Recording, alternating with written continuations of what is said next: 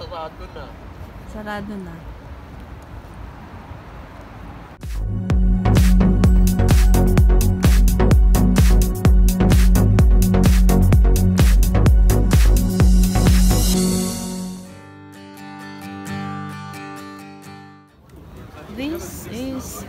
Ito yung Oliebollen. Kung sa atin na Pasko ay may kung ano-anong kakanin. Ito naman sa Dutch.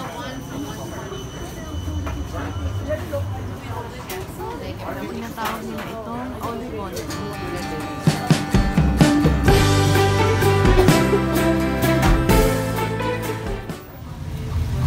Kung sa Philippines ay may puto bongbong or bibingka, ito naman sa Dutch.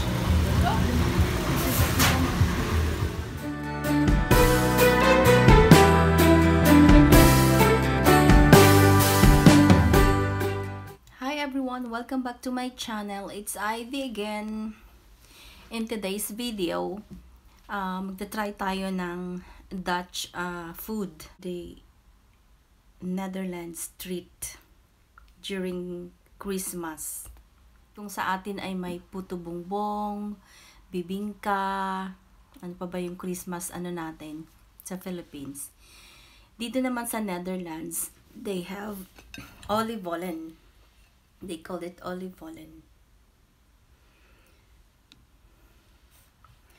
So, Oliebollen, meron siyang powder sugar.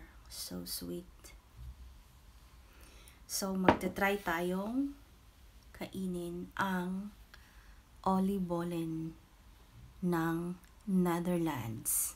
It's like donut. This is the Oliebollen. And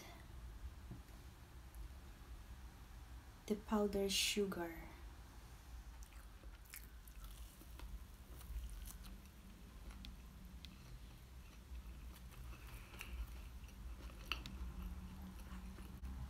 Mas lalong masarap ito kapag mainit. Malamig na kasi. Binili ko kanina. And the ingredients of this Oliebollen is, there is raisins, sugar, flour of course, yeast, milk, and salt. What else? An egg. Mas ito ang pinaka sweets nila during New Year's Eve. So thank you for watching, and naubos ko. Yung iba, inaano nila to, nilalagay talaga ang pagkain to, nilalagay yung powder. Ako gusto ko deep lang kasi ayoko ng maraming sugar.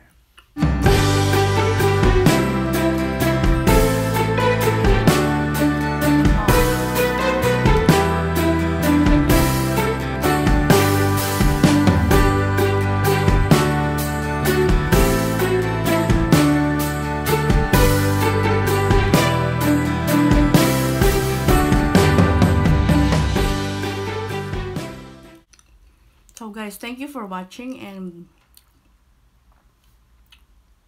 till next video.